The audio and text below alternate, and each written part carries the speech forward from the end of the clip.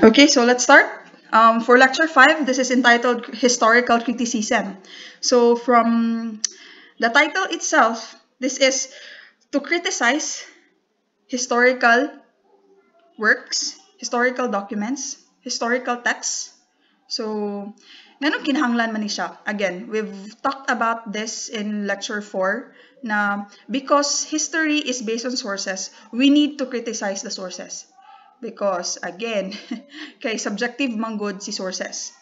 And as historians, dapat kanang we must try jud to be as objective as possible, or kung kuan pa kay atong hunahunahon jud ba na dapat fair ta sa atong gi-judge or sa atong gitun-an na event or tawo. So, historical criticism examines the origins of earliest texts to appreciate the underlying circumstances upon which the text came to be. Pasensya sa mga typos, no? Kay mano-mano mangguni siya gi-type. Again, historical criticism examines the original text based sa iyahang meaning or iyahang pasabot atong time na gisulat siya. So, ano magod? Dili ko sure kung diri ba to nako na section na hisgutan, but pag muingon man gud ta og sources, then mao ang gamiton when writing about an event. The historians has this problem of looking at the document based on his own standards, based on his time, based sa kung unsa ang mga panghitabo sa iyang time, kung unsay sakto, unsay sayop, kung unsay standard sa society sa iyang time. And that is wrong. Sayop na siya. Because ang isa ka document, gibuhat na siya during baya sa past na event. So it is very unfair sa author o sa document itself na i-devalue na to siya, i-decrease na to iyang value because sa to ang own sa tong standards. Kagets ra mo? So historical criticism starts with looking and analyzing at a source based sa kung kanusa siya gibuhat. So dapat ang value ni source kay dili siya mogamay tungod sa atong standards. Kagets mo? So, historical criticism really is very important when studying history kay para fair pod ang atong pag-judge o ang atong pag-study sa isa ka event. Dili lang sa isa ka event, but also sa isa ka tawo. Because we'd have this batasan na lantawon nato ang dili lang ang mga historical figures, but ang mga tao sa atong palibot based ato ang panlantaw. For example, Aguinaldo. Some would say that Aguinaldo is not karapat-dapat na mahimong hero. Kadungog gumana. Yes, kadungog kay kuana. And I sometimes magunhuna pud ba ako. Aguinaldo man gud daw is a traitor. Na iyang gibaligya si Philippines for money and all. And say tawag ani. Kanang it is wrong to judge Aguinaldo based sa ato ang nahibalan sa iya ha, o based atong standards kung unsa dapat ang isa ka Filipino, kung unsa dapat ang gibuhat niya, because lahi man gud ang circumstances during the Spanish colonial period og sa ato ang sitwasyon. So mao pod na in historical criticism, it is a goal for us to look at a source with its historical na value. Okay.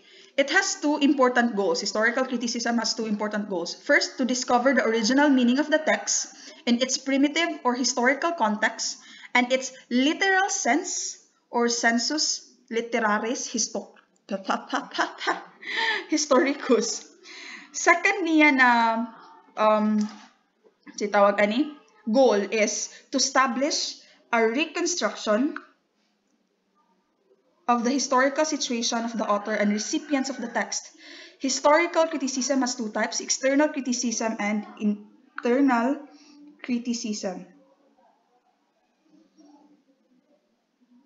Okay, so again, ang two goals sa historical criticism. First, matud pa sa ako ang gi-explain, it is to understand a source base sa iyahang time kung ano siya gibuhat. Second is to establish a reconstruction of the event with the kuan pod, with the connection sa source o sa situation ni historian, ma'am, kasi pasabot, kisut lang ma'am, i-explain daw og tarong.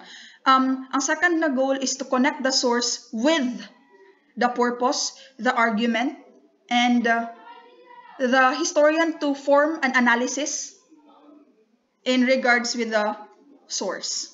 Okay, so naay duha ka klase sa historical criticism, that's external and internal criticism.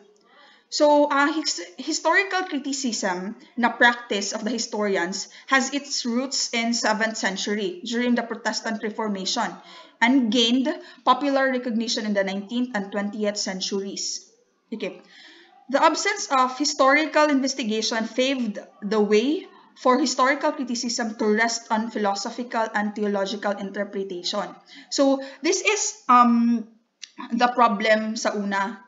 Because kung mo criticize mong good sa una, 7th century itong historian guys ha, during the Protestant na rise sa religion, because of the absence of historical method of investigation, ang ilahang ginabuhat when they criticize, when they criticize was to judge a historical work or an event or a person based sa philosophical and theological na background. And supposedly that's dili po dyan po na siya sakto. Okay, the passing of time has advanced historical criticism. So from philosophical and theological na criticism, base na criticism, karon kay nausab na ni siya. It advanced into various methodologies used today such as source criticism, analyzes and studies the sources by authors, not just biblical authors. Form criticism, seek to determine units, original form, and historical context of the literary tradition. Sa pasabot ani, sabto ng isa ka source, ang words sa source, ang pasabot sa source, based sa iyahang generation. Ani man gud ni. Di ba? Sa lahi-lahi na time frame, sa lahi-lahi na generation, lahi-lahi pod ang context ug meaning sa each na word. Lahi-lahi ug weight. For example, naapoy mga words na nag-exist karon na wala sa una. Naapoy mga words na lahi og pagsabot sa una sa lahi karon. Naapoy mga, for example, anak kay curse words, wala ba na sa una pero naa karon. Kana po mga slang na words, mga street words or like something na kanang sige na sa Filipino, kanang mga ginagamit sa mga ordinaryong tao, mga street words or like something. This form criticism is to determine the literary tradition of that time. Na dili nato i-judge ang isa ka source based sa literary na tradition sa atua. But we will look at the source based sa iyahang time. Okay, reduction criticism with regards to the author of the text as editor of the source material. So, reduction criticism is based kung kinsa ang gasulat o kunsa ang background sa author, kung sa iyahang trabaho. Tradition criticism, which attempts to trace the development stages of oral tradition from its historical emergence to its literary presentation. So, unsa man ang oral tradition ato na time? How did the author got his sources?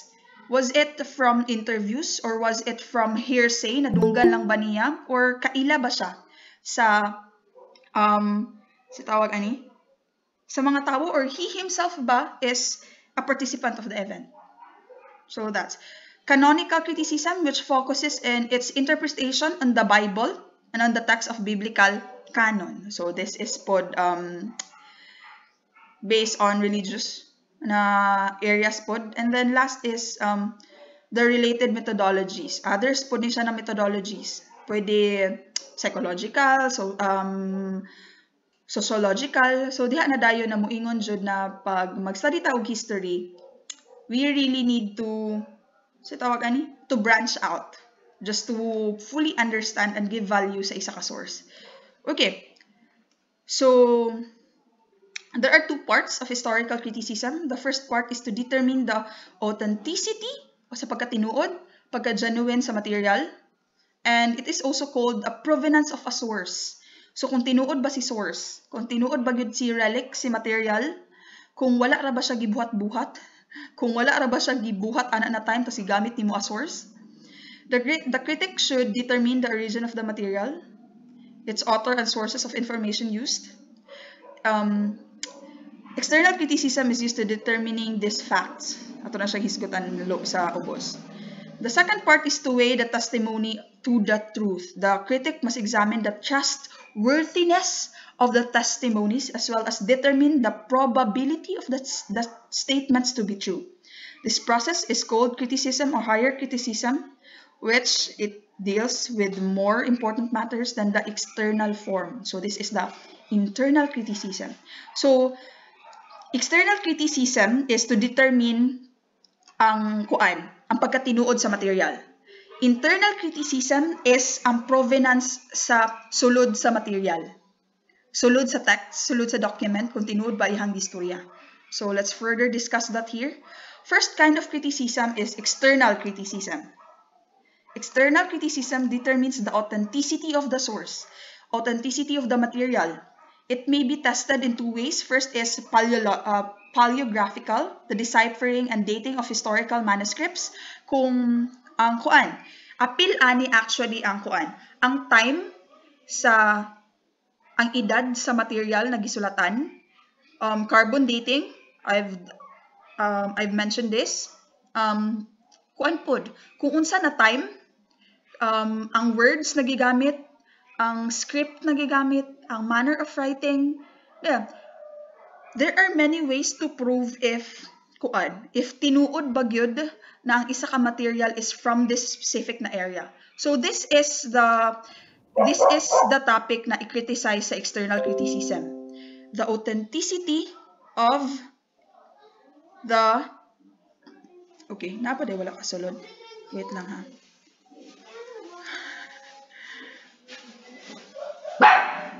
Okay, o diba? Kusog kay siya mo aw-aw.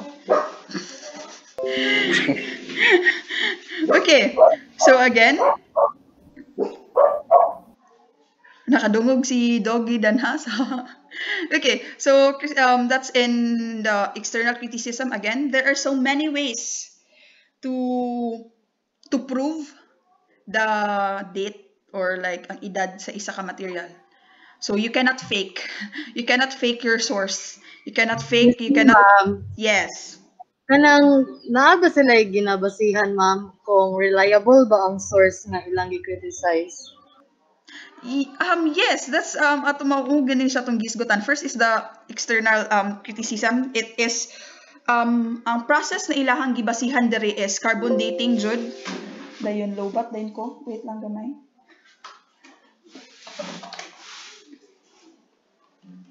Carbon dating, it is a process of knowing or examining the carbon materials sa isa ka butang to give an exact na age sa material. Dayon sa pod, sa internal criticism, it is further research. Diba again, niambak manunta. Sa internal criticism, diba, ang atong manggihisgo, ang external is the authenticity of, for example, libro. So, kung usa ka tinuod ang kanina libro kag gisulat during the Renaissance period, ana. Tapos, sa internal criticism is proving na tinuod ang gi-claim ani na libro or tinuod ang gisulat ani na libro. Sa internal criticism, dili siya pareha sa external criticism na ang iyahang investigation is through science, through raw materials. Ang sa internal criticism ang good kay ang method na ginagamit usually to prove and to measure the value ani is through further pagyud na research, through validating with other na sources. So how to validate?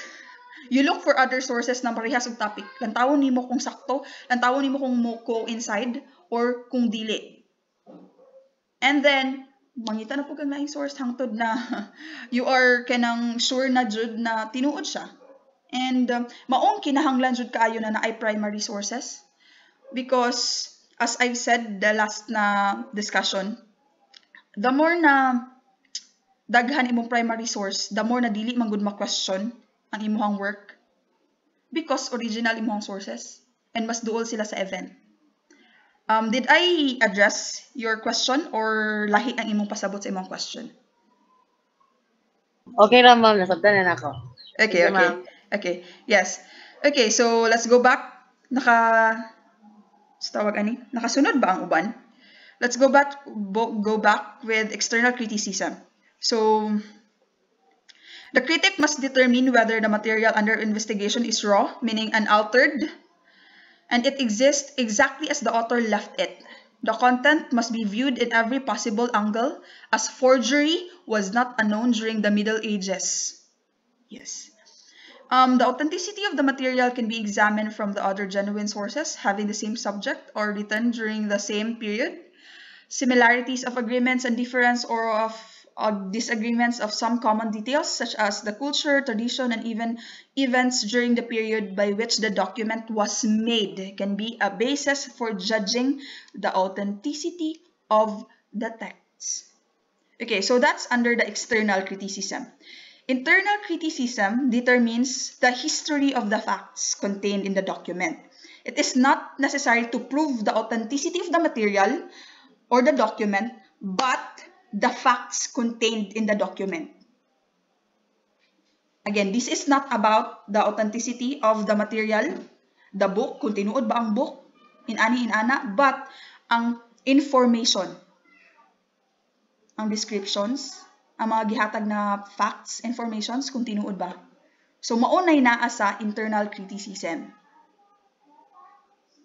So, this included po diri ang pagdetermine sa value of the facts, the character of the sources, the knowledge of the author, the influences prevalent at the time of writing, the influences of the author, kung sa iyang mga biases, kung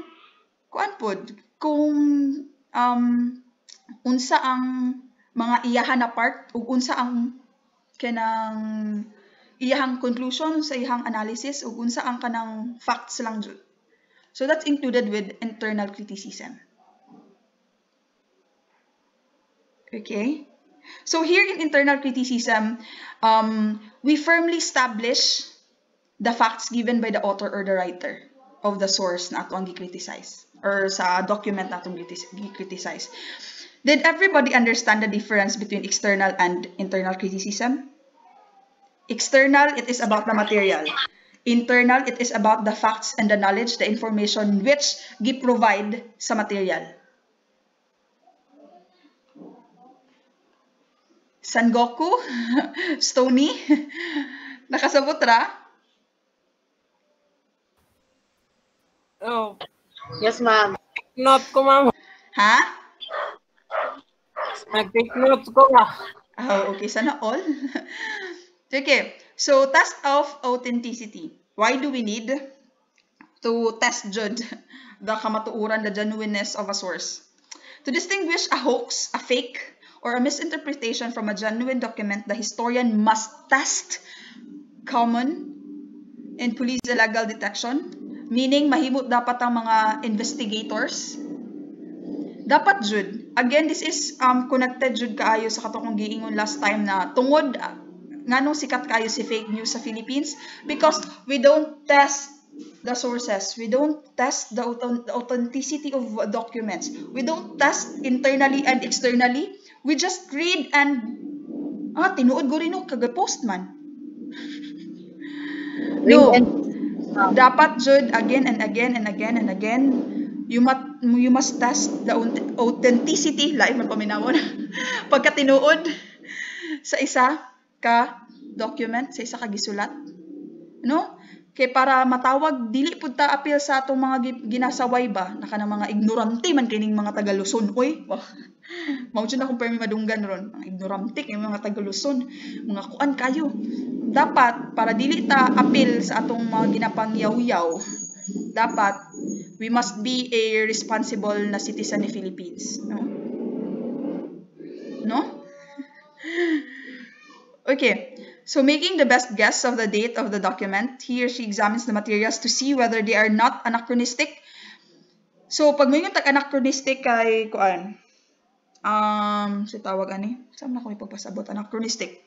dili siya fake bitaw, dili siya fake o gina-claim. Dili siya against sa kanang gina-claim niya na time frame. But for example, ang isa ka libro na discover, tapos gina-claim sa discover na ang kanina libro kay kuan daw gisulat during the Middle Ages. Tapos pagbasa sa libro, ang words na gigamit dito kay kuan parehas sa atua. Na mga shit, na mga inana ba. So anachronistic siya because Middle Ages daw siya product pero ang words na ginagamit sa karon. So it is anachronistic. Like kanang kuan ba? Dili siya tinuod. Okay. Example, paper was rare in Europe before the 15th century and printing was unknown. Pencils does not exist there before in the 16th century. Typewriting was not even invented until the 19th century, and the Indian paper came only at the end of the century. So the historians also examined the inks for signs of age or of anachronistic chemical composition. So dili jud nimo ma-fake ang source. Kay daghan kayo ways para ma-test kung tinuod siya. Okay. Outside from the paper, the pencil, the ink na gigamit, making the best guess of the possible author of the document, he, she can identify the handwriting, signature, seal, letterhead, or watermark. Even when the handwriting is unfamiliar, it can be compared with authenticated specimens. So this is really, as a whole, no, balik-balik naman na siya. It is the same. Si tawag ani, test of authenticity really is very important, not just to prove the genuineness and pagkatinuod sa isa ka source, but to give value pod, no, sa source itself, and to make sure na tinuod pod ang atong ginabasa ug ang atong ginatun-an. And really, test of authenticity is not about just the source but also about the author, the authority of the author sa iyahang background. Why do we need to listen to him? Why do we need to believe sa iyahang mga gipang storya? So, this is lecture 5. So, aniya na gani ko, namubuo na siya. This is historical criticism, internal and external criticism, and the test of authenticity. What is its purpose, and what it is its importance rather. So that ends our lecture 5. Okay, if you have questions again, please post it to me.